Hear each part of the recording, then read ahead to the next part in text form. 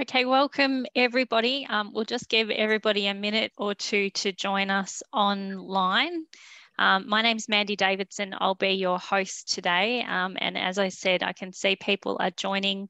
So we'll give everybody a minute or two just to log on and get themselves ready.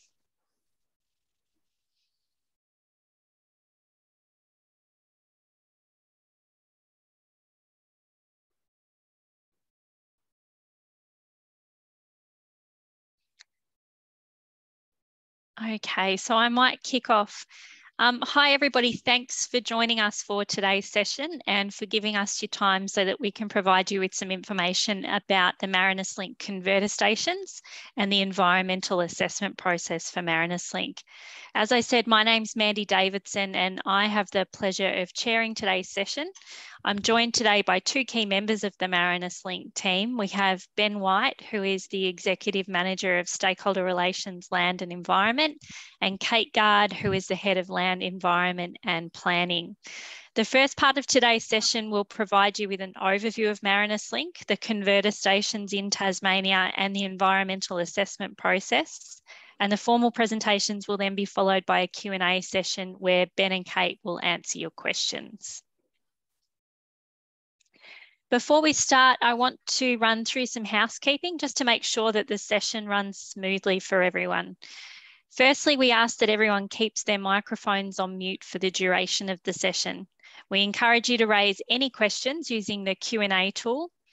As shown on the slide, you can access your microphone and the Q&A tool on the Zoom toolbar at the bottom of your screen. We'd encourage you to submit questions through the Q&A tool at any time during the session, and we'll answer these after the presentations. We encourage you to like any questions that are posted to let us know what topics to focus on during the Q&A. We'll try our best to answer as many questions as we can, and we'll record all of the outstanding questions to follow up after the webinar. We will be recording the session today and we'll make it available on our website afterwards. I'll now hand over to Ben White. Thanks, Ben.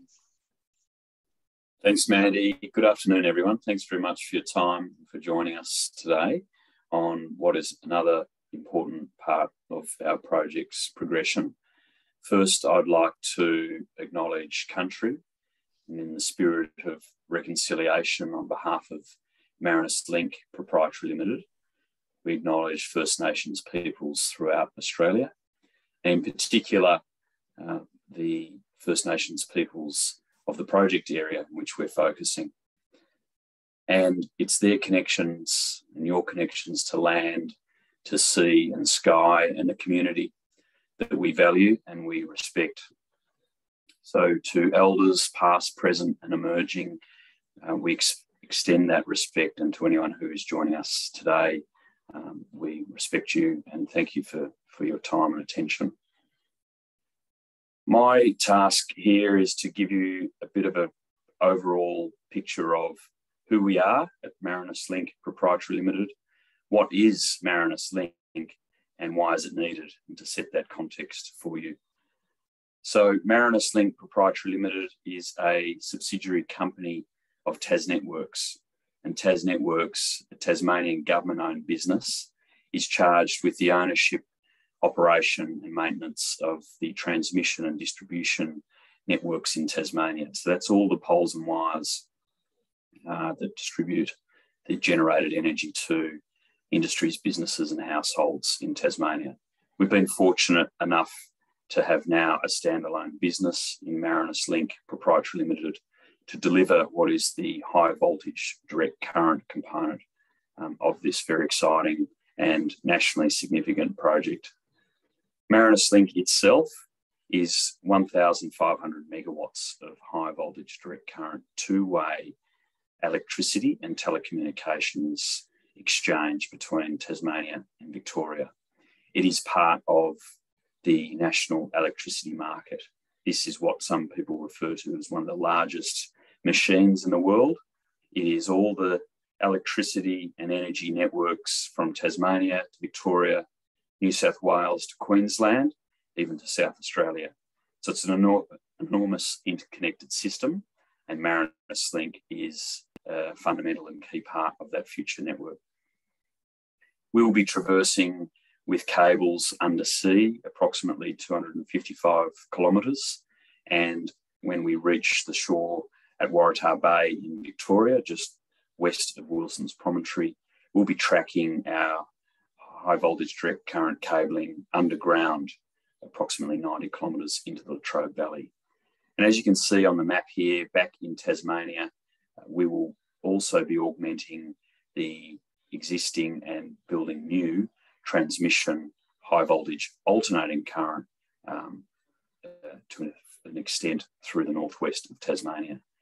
Marinus Link at each end, being high voltage direct current, will be connected with converter stations, and these converter stations convert that direct current electricity back into the alternating current network at both ends, both in Victoria and Tasmania.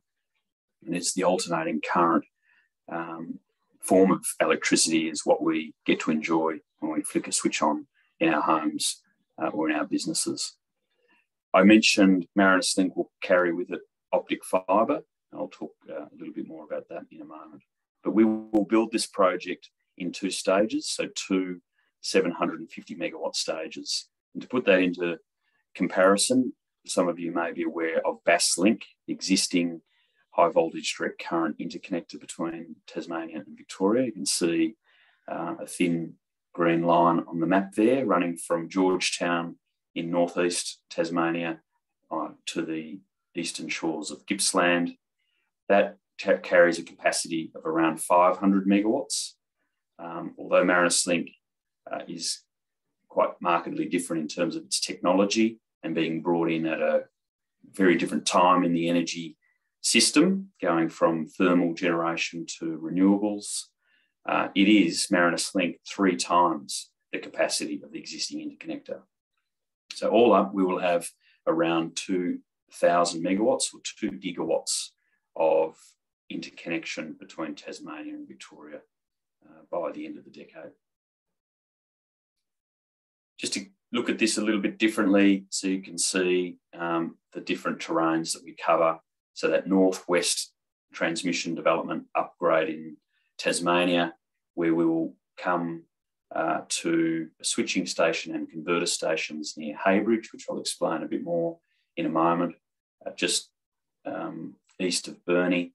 Then we will traverse from those converter stations underground and undersea, running north across the Bass Strait into South Gippsland, Waratah Bay, continuing those electricity cables that are high voltage direct current underground and connecting them into the Latrobe Valley, where we'll connect back into converter stations and then into the existing network there in the Latrobe Valley.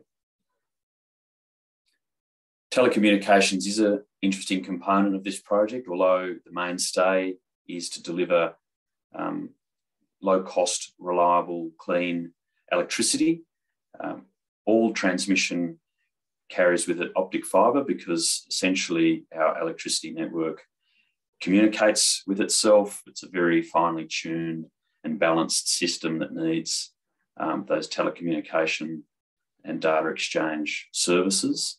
But what it does at the size of the optic fibre that Marinus Link carries is open up a whole range of new possibilities that go beyond the energy sector into the telecommunications and data exchange sectors. So we're really excited about this component. We're doing a bit more work on that, but what we may see is lower cost, more choice, more reliability in terms of internet connection, mobile coverage, but also the chance to establish data centres to house valuable data that is definitely being pursued worldwide as we digitise our economies. And that in itself will bring more jobs and more growth into the future for Tasmania. Just to take a step back, why is this needed? Why is a project of this scale and nature required? This is information from the Australian Energy Market Operator.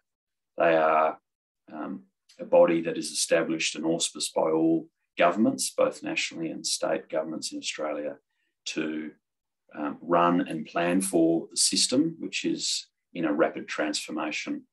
What we're seeing, and some of you may already be quite aware of this, is the closure of thermal generation, mostly in the form of coal. And we're seeing that happening at a faster rate than has traditionally been forecast or planned. We're seeing coal-fired power stations closing because of their age. They're nearing the end of their technical life. But now we're seeing more and more the economics of keeping these power stations going is reducing because the cost and abundance of wind and solar is dropping. And we're also seeing policies coming in that are supporting cleaner and lower emissions technologies into the future. The figure on the left, 24,000 megawatts or 24 gigawatts of thermal generation being retired really in the next 10 years, 10 to 12 years, is a phenomenal amount of energy coming out of our existing system.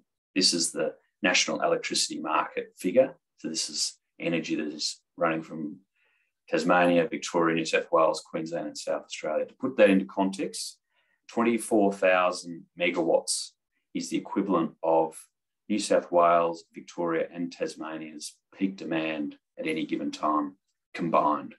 So it's an enormous amount of thermal capacity, mostly coal, coming out of our system over the next 10 to 12 years. That has to be replaced and is being replaced at a rapid scale. So we're seeing that will be supplemented with around 74,000 megawatts of new large-scale wind and solar. As I mentioned before, it's the lowest cost form of energy, and the locations of those new solar and wind farms, whether they're onshore or offshore wind facilities, are in largely different places to where our coal fields have traditionally been established. So therefore, we need to augment our transmission networks to gather and collect and send that new form of renewable energy to the customer bases in cities and in large industries and businesses. Now we know the wind isn't always present and the sun isn't always shining. So that wind and solar energy needs to be topped up or firmed up by what we call dispatchable capacity. And that will come in the form of gas, of batteries, hydro, and also pumped hydro storage. And that's, I guess, the business case for Marinus Link. This is the nation switches over to wind and solar. It needs that firm, topped up capacity. Here in Tasmania, we have an abundance of hydro resources that has already been built and is more than servicing the needs of Tasmanian consumers. The key thing to note here is the world with Marinus Link will see a fundamental shift in how the hydro system in Tasmania is utilised. Traditionally, it's been a baseload supply for Tasmanian consumers. What we will see with Marinus is that hydro resource will be held back in storage and it'll be replaced largely by new wind development in Tasmania. Marinus Link will enable Tasmanians to import and absorb excess solar next to zero cost solar from the mainland through the day. So we'll have a mix of wind topped up with solar. And if there's still a gap in terms of the demand profile for the supply, we will use some hydro to top that up. That will free up hydro then to be of an extraordinary value to be sent north to the mainland to help top up wind and solar activities there. So for Tasmania, we get a win-win. We get the lowest cost form of energy, whilst having the ability to export a very, very high value resource. And that will serve Tasmanians extremely well into the future and enable us to diversify our industries and our jobs as we transition our economy. all of this isn't just what we talk about. This is being recognised by the Australian Energy Market Operator, an independent body that is highly regarded and highly resourced to work out the most optimum way of designing and running our power system. In a recent report that they have produced, the Integrated System Plan for 2022, they produce these every 2 years. They have classified Marinus Link as one of the most urgently required network upgrades in the country. So that gives us great confidence that the work we've done is robust and it has been verified by the independent energy market operator. We've also been fortunate to have been regarded by all energy ministers across the country as recent as last Friday as being a project of national significance. And it's for the reasons I described before. There's a sense of urgency in the need for access to firm, dispatchable capacity that is deep and long duration in nature, being our hydro resource, but also the switch to renewables to reduce emissions, to keep lights on, to keep power prices low, and to create jobs at the end of the day for generations to come. So we are being recognised at the highest levels, both in government and in the industry, to progress at pace. All economic modelling that we've done, as well as the Australian Energy Market Operator, sees that benefits will flow to all customers across the national electricity market. Now, a project of this scale and nature is large in its cost. Our most recent cost estimate sees both Marinus Link together with that northwest transmission development component in Tasmania of approximately $3.8 billion in last year's dollars, in 2021 dollars. But we will deliver benefits to electricity consumers of around $4.5 billion above and beyond the cost of the project. So to put that differently, we will generate benefits of close to $8 billion, and then you subtract the cost of the project of around $4 billion. So you're getting that net market benefit that is significant, and that benefit will be shared in consumer pockets right across the country. And if you're in Victoria and we see some really ambitious targets being set around emissions reduction and renewable energy generation, and even more recently with the onset of offshore wind targets, again, as I described, access to the resources and the flexibility and complementarity of resources in Tasmania with Victoria enables projects in Victoria to become more bankable, more firm and reliable. We'll get them off the ground, and then through interconnection, we all share in the benefits of that lower cost, more reliable and clean energy.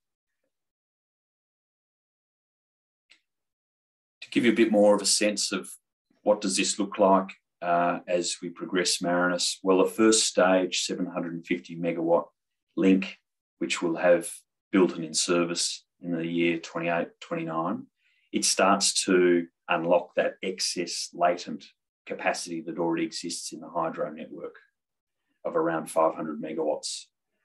Hydro Tasmania, the generating business in Tasmania, plans to redevelop the Tarraleah Power Station as well as some other station upgrades in the west of Tasmania. That in its own right will increase the output by around 300 megawatts. And the first stage of Marinus Link will also solicit around 900 megawatts of new wind development. So that's what will fill up, if you like, the capacity of the first link. So that hydro capacity that already sits existing in excess today, topped up with some efficiencies and further output from existing power plant, together with new wind, will fill up that first link. The second link then brings on what's called pumped hydro energy storage. This is where there's plans in Tasmania, but you may also be aware in New South Wales with Snowy 2.0, the option to store energy in the form of water. It's essentially a giant water battery where run this scenario in your mind. Through the day, if you're sitting here in Tasmania, Marinus Link's in place. We can be importing excess solar from the mainland that, as I mentioned, will be next to zero in price. We will use that solar in our homes and our businesses, and whatever is of additional from that, we will use that energy to drive the turbines of pumping water from existing storages up into a new storage facility, a Turkey's Nest reservoir, holding that energy in the form of water, only then to be released instantaneously when it's needed to customers. And that's the business case and the motion of the energy system in a world with Marinus Link. So we'll get that pumped hydro energy storage potential up in the second 750 megawatt link, and then we will see even more wind come about on that second link development. And as I said, that combination of more wind in Tassie will go to a local market. We will absorb and import cheap solar. We'll get that nice, reliable, clean, low-cost profile for our needs in Tasmania, topped up with a little bit of hydro as required.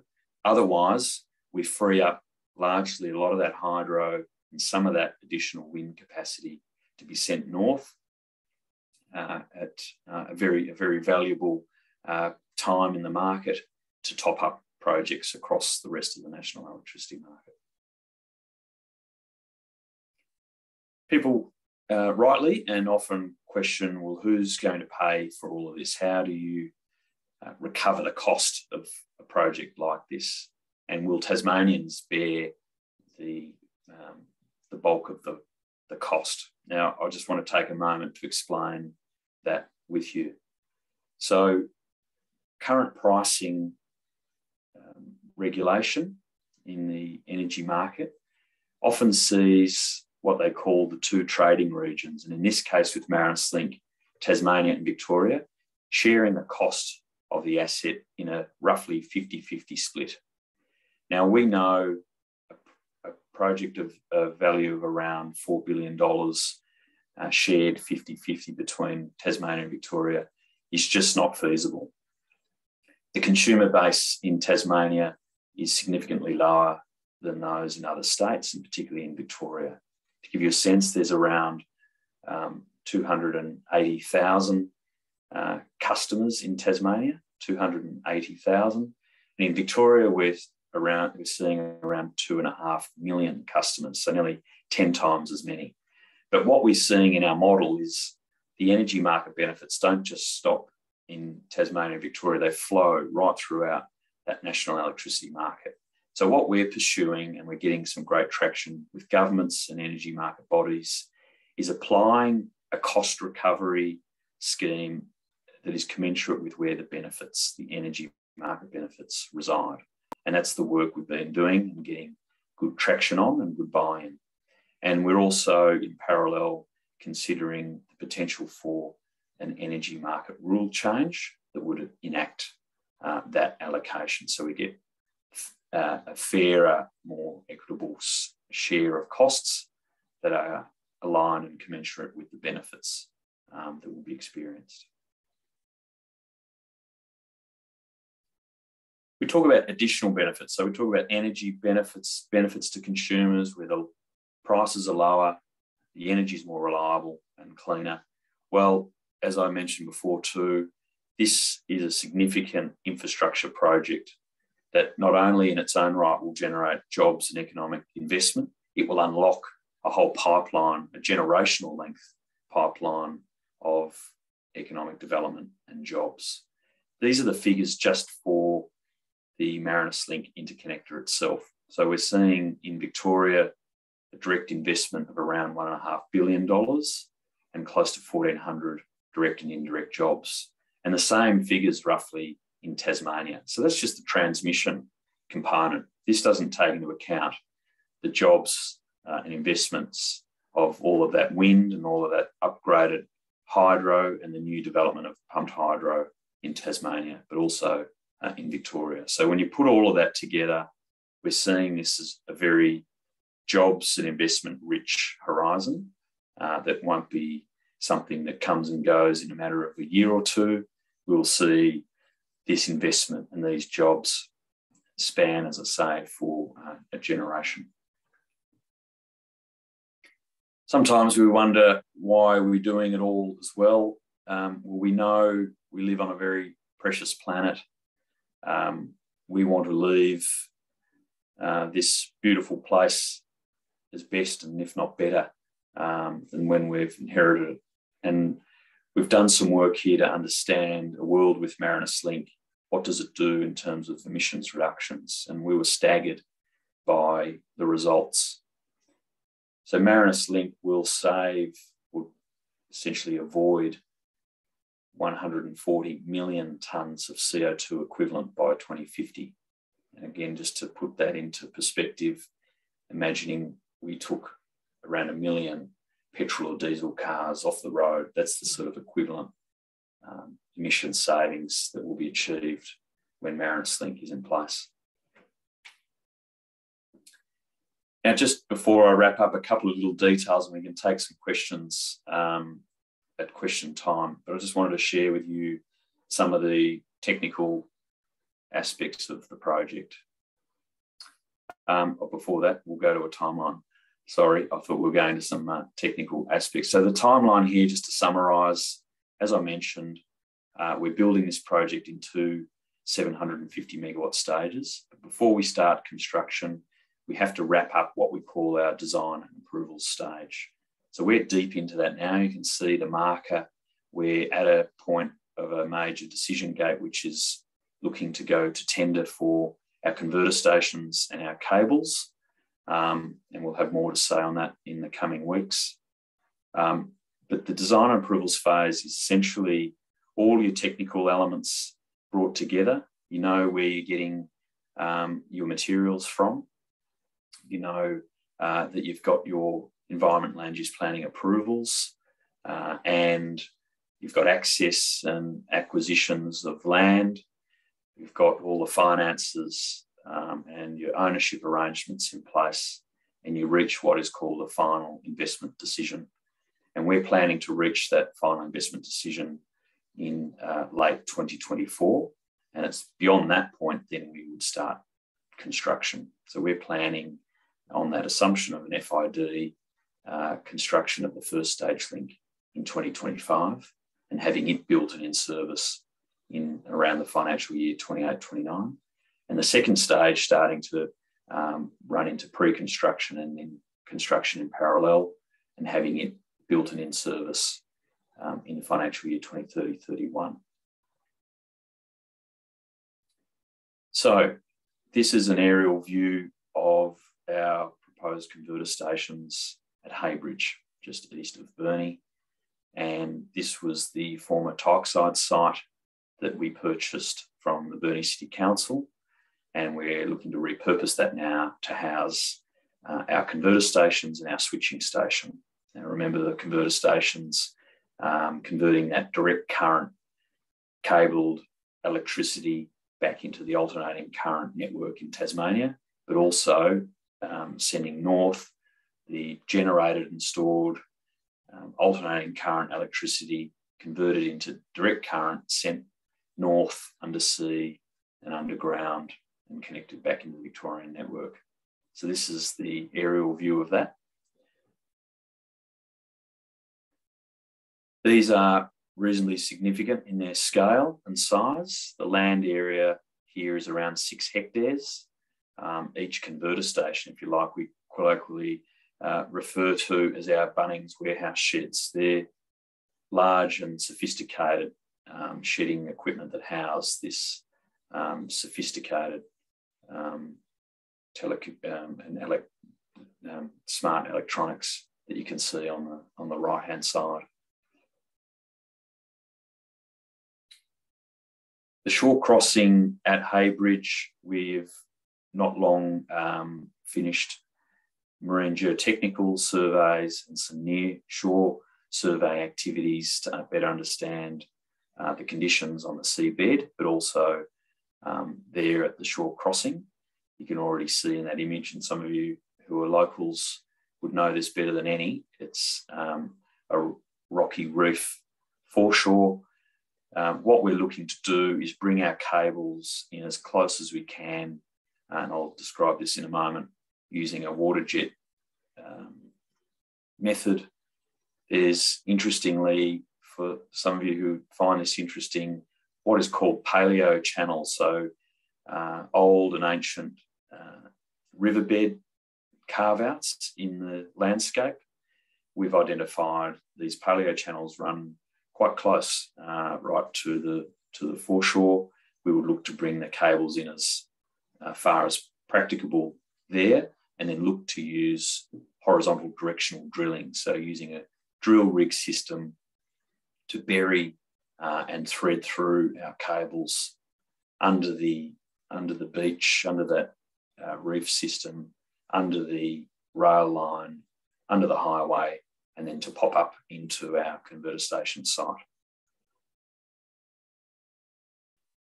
This is what things would look like as we lay the cables across the sea.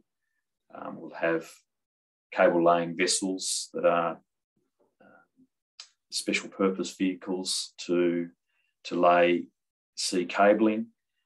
Cables come off a drum system and fall to the seabed, where they connect and thread through a jetting and trenching system. And this illustration gives you a sense of what that machinery looks like. Essentially, it rolls along the seabed, it water jets the sea floor, and you might remember as a kid when you pour water over sand on the beach, it basically liquefies and enables you to separate that sandy, wet seabed. We will bury the cables around 1.5 metres, and then that sand settles back over the top. And we've accounted for sea level temperatures, sea motion, and storm events even in a future climate, and have found that the depths that we'll be putting out cables are sufficient to see through some of those changes over the 40 to 50 year life that these assets will be in service. I'll hand now to Kate Gard to take you through our environment and land use planning impact assessment process, and look forward to any questions at the end. So thanks very much. Thanks very much, Ben. Hopefully everyone can hear me. Yes, so as Ben just mentioned, it's an extensive project, and as you can see here, it crosses the 3 different jurisdictions. The Commonwealth, because we've got Commonwealth waters in the centre of Bass Strait, also Tasmania, because we have the converter stations around the Heybridge site, which also extend out to 3 nautical miles in Tasmania, and Victoria. We also have the 3 nautical miles out to sea, and then the 90 odd kilometres up to our switching and converter stations up in around the Heybridge, the Hazelwood area of town. So yes, we've got the 3, and so we're working extensively with the 3 various jurisdictions to try and align and to coordinate the assessment processes.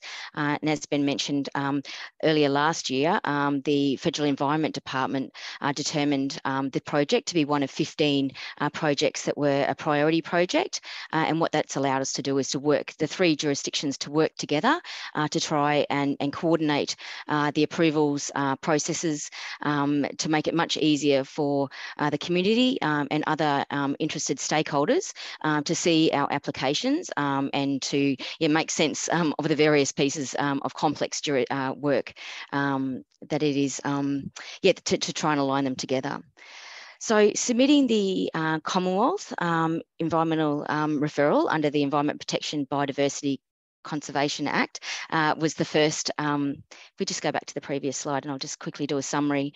That was the first part that we put in. In Victoria, late last year, we also submitted the environmental effects application under the Environmental Effects Act. And only last month, we submitted our applications to the Tasmanian jurisdiction. So at this stage, and we'll get to it in a moment about the actual timing, but at the moment we have submitted our applications to all of the various jurisdictions, and we've got decisions made on the assessment pathways that are required, and that's what I'll talk through a bit more today. So if you can just move on, thanks. Yes, so the Commonwealth decided in September last year that the proposal will be required to be assessed through the federal environment legislation, and determined that the application was a controlled action. And that means effectively in our position, our situation here, that an environmental impact statement will be required. And it has its processes about us preparing the EIS, the exhibition of the EIS, asking for public comment, and then a decision being made. And if we just move forward. The Tasmanian one, what that means is that the development application was submitted to the Burnie City Council. The Burnie City Council has sent a notice out to us for further information. That is currently stop the clock, and we are working on providing them with additional information. The converter station DA was also referred to the Tasmanian Environmental Protection Agency, and the EPA determined that it would like to assess the converter station as well under Tasmanian environmental legislation under MCAR. The EPA also decided that it would like to call in, or at least assess under Tasmanian environmental legislation, the subsea cable and components. The way the environmental legislation is set up in Tasmania is that we haven't been able to align those necessarily into the one. However, so two sets of guidance will be provided for us to address those two separate applications. As there's the decisions being made, and similar to the Commonwealth, will be preparing the EIS, the exhibition of the EIS, public comment, and decisions will be made by the EPA board and the Burnie City Council. And the next one. So the Victorian, as I mentioned, the referral was submitted September. The decision has been made that an environmental effects statement is required. Different to Tasmania, in Victoria, a technical reference group is established who work through with us and draft scoping requirements, and then development of the EES, the environmental effects statement. Similar to the other processes, it'll be exhibited and available for public comment, and then that document will be used to inform decisions for other regulators as to the conditions of approval, and the decisions are made. So if you move to the last, okay. So these are some of the impacts that we're across the entire project, but most are also obviously relevant to Tasmania and to the waters, Bass Strait, air quality, ag, and I won't run through them all, but certainly cultural heritage, EMF, electromagnetic fields, noise, and impacts on marine ecology and resources as well, and traffic and transport have been identified as some of the major impacts that we will be looked to be mitigating or avoiding, and if the situation is to manage them if they do remain after we've tried to avoid them. So this is a high-level summary of how they all align. As I mentioned before, the various different regulators are attempting to align the guidance and also the advertising of the applications so that everybody can have a more coordinated view of it. As I mentioned, the decisions up the top have all been made and the timeframe, so that's where we're sitting now. That group of the various regulators have decided that we're going to produce the one EIS, Environmental Impact Statement, which will address all requirements. And that's going to be complex in itself, but we're certainly working towards having the one document to address all the requirements. This is where we're up to at the moment. DOR being the Federal Environment Department and DELP being the Victorian regulators. They're having to advertise individual sets of guidance. The EPA in Tasmania here will be advertising their two sets of guidance, one for the converter station and one for the subsea cables. And the public are invited to comment on all of those draft guidelines. They, at this stage, later this month and leading into September, those guidelines will be available for comment, and we'll talk about that a bit later. Those guidelines will be issued to us finally. Then we will go off and prepare the EIS, addressing all the requirements and also about the impacts and the ways that we're going to mitigate and manage those. And we'll also submit to the Burnie City Council to enable them to complete the development application. Then they will go back out for public comment and for review once they have been finalised. We will address all that information and then finally submit the final EIS to the regulators for them at this stage later next year, at the end of next year, in order for them to make decisions on the project. And at this stage, we're anticipating that all those decisions are going to be made mid to sort of early, late 2024. So that's pretty much, as I said, it's a very large and complex, and we're trying to reduce it as much as possible to at least reduce and to streamline so that everybody can clearly see what you can make comment on and how the project all aligns. So that's all I have. Thank you. Thanks very much, Kate. And thank you, Ben, for your presentations. Now, they must have been so comprehensive that nobody has any questions. I've put a reminder in the chat that you can ask questions using the Q&A tool. So I'll just give it a moment in case we have some people who are furiously typing. Excellent, we have one here. Where will we be able to make comments against the guidelines? Kate, that's probably one for you. Thank you. Yes, so great question. At this stage, the Victorian and the Commonwealth guidance will be available, being advertised on the 24th of September. They will be open for 3 weeks, 24th of this month, August, and they'll be open for 3 weeks. The EPA guidance in Tassie will be advertised on the 29th of August in 2 weeks. We will put links onto our website at Marinus Link where it'll directly straight to that those pieces of documentation for review. They will also be available on the federal, Victorian and Tasmanian environmental regulator sites as well. But probably the easiest way at this stage is to come to us, our website, and those will have links directly to those documents. Thanks very much, Kate. We have a follow-up question. Is there a plan available showing where the underground cable is proposed to run through Victoria? Ben, that might be one for you.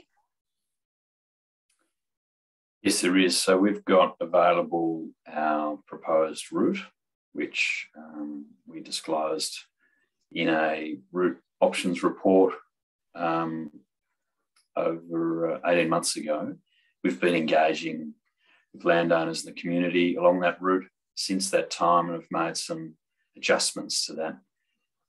The final kind of version, if you like, of that route and what's made up of that, all the different components of the project, will be part of the environment effects statement work that's to come. So I'd encourage those to get on our website, have a look at our route, and then when the Victorian component of the impact assessment process gets underway, more information will be provided then.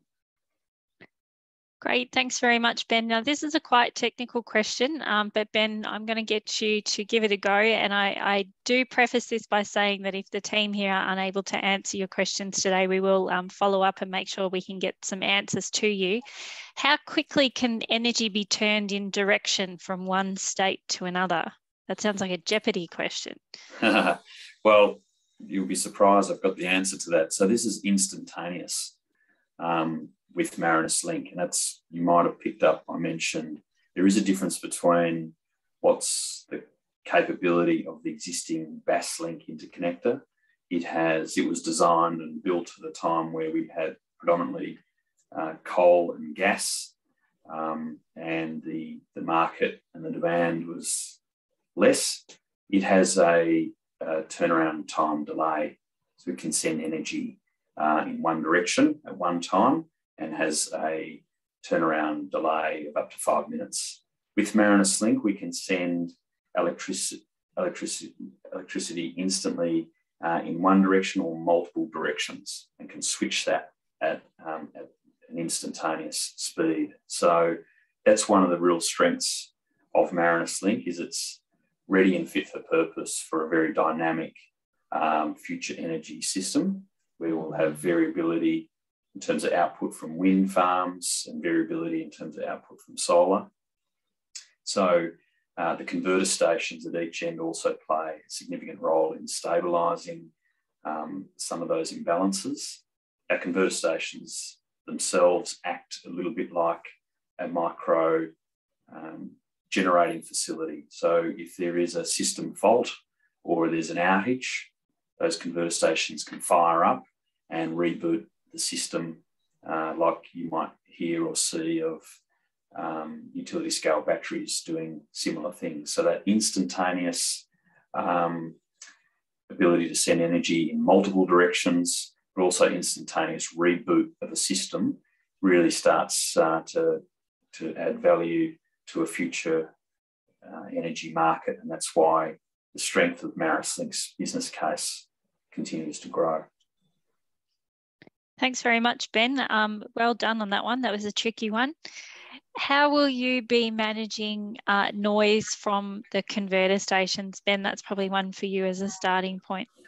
Yeah, sure. I'll start and Kate can add to this. So through our design work, which I mentioned earlier too, that design approvals phase, this is so important to identify not only what is needed to kind of connect and make sure a power system is safe and efficient and reliable. We also then need to look at all the other values and constraints. And that's been a large and significant part of the last 4.5 years of our work, is designing this that is ready for that future system, but also ready to sit in a landscape and in the community for the next 40 to 50 years. Now, we know big assets like this can make noise and they can have impact. And as Kate described, we seek to find, wherever feasible and practicable, the best ways to mitigate, avoid or minimise those impacts. We're conducting some sound testing and noise monitoring at the converter station sites.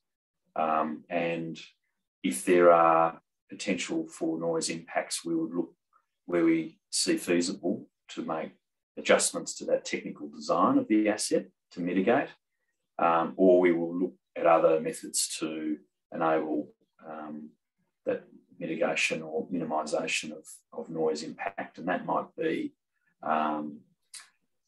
working with other landowners in the area around avoiding that or minimising that. Thanks, Ben. A follow-up on it, the converter stations, has the location of the Victorian converter stations been finalised? We've purchased land adjacent to the existing terminal station at Hazelwood, which is an area that is already highly modified and housing much of the existing high voltage alternating current assets in the Latrobe Valley. We're also exploring, and you will see in our impact assessment documentation, an alternative site, which is southwest of Driffield. So that will reduce the project cable length by approximately 12 kilometres, which is good from a few perspectives. It's good for reducing the cost of the project. It's good in terms of avoiding impact on areas that are reasonably sensitive, like the Morwell River, and then obviously avoiding any unnecessary impact or disturbance for some landowners. So we're looking at that alternate site southwest of Driffield, where we would place converter stations and switching gear and connect into the existing 500 kV network at that point. But for projects like this, you need to keep options open. Things can change. Preferences can change, and having that flexibility and adaptability in our design work is really important, because at the end of the day, what we're trying to achieve is the lowest cost solution to consumers that avoids, minimises and mitigates impacts on the environment, on cultural heritage, on landowners and the community. So we will reserve that decision closer to the time, but we're essentially looking at two options, Hazelwood and an area southwest of Driffield. Thanks, Ben. Ben, sorry to keep you talking, but I think this one's for you as well. Is Marinus Link engaging with state and federal governments and educational providers to ensure that appropriately skilled individuals are available when and where they're required? Yeah, great question. We are, in short. We are highly engaged with governments at all levels, including local government. We're busy talking to a number of agencies in Victoria. We've got the Latrobe Valley Authority and Skills Victoria, similarly in Tasmania with Skills Tasmania and a workforce or a working group, pardon me, that is set up to look at the skills, training, workforce needs of a lot of these future projects. We know in Tassie there's a lot going on. It's the same as in Gippsland.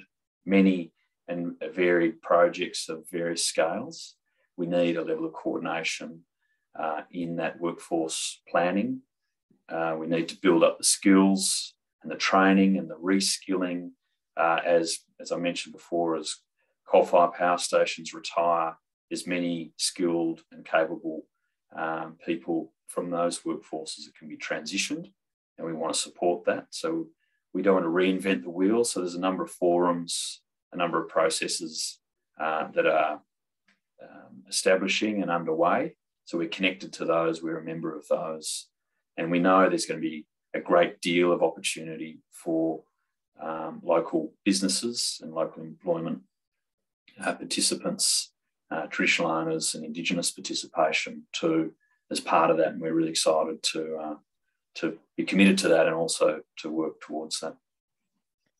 Thanks, Ben. A question with regard to the cable crossing of Bass Strait. What are the activities and systems in place in relation to navigational safety? Yeah, great question too. So a lot of that early design work, we had to engage with various authorities and also understand what sits already either on the seabed or what other uses of high value exist in the Bass Strait. So there's a lot of areas for fishing and scallop farms through the Bass Strait. We've also got gas exploration, gas pipelines, Telstra cables. We've got unexploded ordnance from former national defence training days. So there's a lot going on there. There's shipping, there's anchorage, and then there's the environmental values too, as you get closer into the near shore around seagrasses, seabeds that have sort of high value ecological ecosystems. So we need to kind of navigate and put all those things in balance. And the route we have found largely avoids all of that. And that's route development isn't a straightforward exercise. That's why it's taken us this long to come to the preferred route that we have and we're engaging on. You need to navigate these things really carefully. You need to look at options. You need to look at trade-offs. And I'd encourage anyone who's interested in how we've landed at the route we have to get on our website, have a look at our route options report, and you'll see if it's of interest to just the sheer variety of possible routes that we did consider in some detail, and look at the justifications and rationales for why we've landed where we are. So I hope that somewhat answers the question. Thanks, Ben. Kate, this one will be for you. You touched on or gave an overview of the environmental assessment process. When do you think the team will have a better understanding of what some of the potential environmental impacts are? Oh, yeah, great question. Well, we've certainly over the last couple of years done many desktop assessments. So we have got sort of a general understanding as to what the major aspects, we call it, or impacts, potential impacts may be. We're, as I said, currently in the process of getting the final guidance from the regulators, which will allow us to do more drilling down into the actual requirements of the surveys. We are presently surveying, and we have been undertaking surveys for a year or so now. Once that survey data has been combined and gathered, we're producing a report. So I would suggest in the development of the EIS early next year, we'll certainly, as I said, we've got generally a very good understanding as to what we're looking at, but as far as the mitigation and the different measures that we can adopt to minimise significantly any of our impacts, sort of later towards the end of this year and early next year in the formalisation of the EES. So that's and the EIS. Yeah, it's yep, time great. frame. Thanks, Kate. And another time frame question, this one probably for you, Ben. When are you likely to release tenders for the project? Yeah, so this is, as I mentioned, a really significant part of the project. It really starts to signify this all coming into reality. So we internally, through our board, have approved a decision to go to tender. Our owners are considering that now, the owners of this project being the state of Tasmania. Assuming they agree and approve going to tender, that will be towards the end of the year. So we will go out with a package for converter stations. There are only a very select few participants worldwide that we've also pre-qualified. So they go through a pretty rigorous pre-qualification process to make sure they're fit and able and bona fide providers and suppliers that meet all the different international trade and sovereign risk parameters as well. So that'll be a package for converters, and then we'll go out separately with a package for the cables. And there's only, again, another handful of suppliers for that. So by the end of the year, all going well, we will have those tenders out. One thing, if the questioners or others want to know if there's interest to participate in any way with your business on our project, we have a portal through the Industry Capability Network, or ICN, which is a pretty well-known platform for registering your business interest. We've got an outline there of the kinds of package of works that we're looking for, the large scale through to the small scale. So I'd encourage anyone to spread the word, register on the ICN, on the Marinus Link portal, and we can engage with you further on that. Fantastic. And I think this will be our last question for this afternoon. Has there been any advancement, Ben, on who will fund the project? I know you touched on this earlier in your presentation. And given the need for connection that's been identified, can it be fast-tracked for an earlier delivery? Getting up to a point of final investment decision, it's no easy feat, and we're really fortunate to have had the financial backing of the Australian government and the Tasmanian government.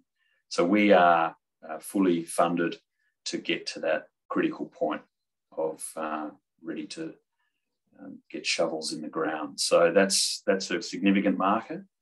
Now, people ask the question, who's going to fund this project? Our challenge isn't about raising the capital to get the project built. That's not really the problem per se. The problem is then how do you recover on that investment made? And the service by which we're looking to pursue Marinus Link is a regulated service. So we would seek a determination from the Australian Energy Regulator for a regulated return. So it's a revenue stream that comes from customers. So what we're looking for is a broader solution, a fairer cost allocation across the customer base, not only just in Tasmania and Victoria, but perhaps beyond. And we've got a lot of interest with the Australian government, the Commonwealth. They've already backed this project significantly to date. They have 2 members that sit on our newly appointed Marinus Link Proprietary Limited Board.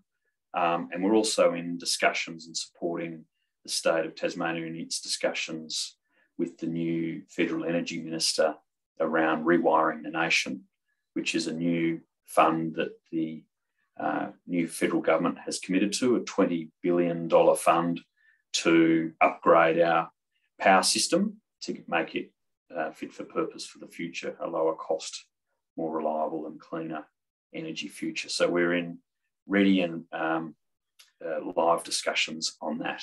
And I guess, like I mentioned too, being declared a project of national significance as recent as last Friday gives great impetus and a really good sponsorship that this project will happen. It will get funded. It's the solution by which we recover the costs of that is what we're working through, and we're confident we will find a solution where everyone gets the benefit. They don't feel the pain of that cost. But noting that this is a project with a service life of around 50 years. So it's a great asset that will deliver great returns, not just to consumers, but to investors. And that's something, we're really passionate about. Fantastic. We have had one more question drop in, which is about the link to the ICN site. So Meredith, thanks for that question. We'll follow up and provide you with a link outside of the webinar. So with there been no more questions, I think that's what we have time for today. So I'd like to thank everybody who is online today for attending. We will be sharing some information about the Marinus Link website and where to go to find information about those assessment processes and how you can have your say on the guidelines that will guide those. And I'd encourage you also to visit the site just for regular updates to stay in touch with what's happening with the project. When we finish up, a little survey will pop up. We'd encourage you to please fill that out. That helps us to improve and to understand, how to keep you informed. It will also give you an opportunity to sign up for updates about the project if you wish. So once again, thank you very much for joining us today and enjoy the rest of your week. Thanks. Bye. Thanks, everyone. Thanks, Mandy.